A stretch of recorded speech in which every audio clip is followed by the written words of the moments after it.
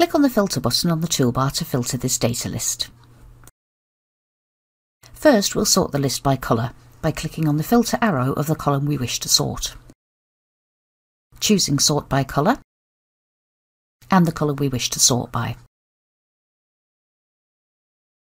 To filter the list by colour, click on the filter arrow of the column you wish to filter by, choose Filter by Colour and the colour you wish to filter by. You can filter the list further as you need to. Click on the Filter button on the toolbar to quickly remove all filters and show all data. Thank you for watching. Contact us at Ancoris if you want to know more about G Suite.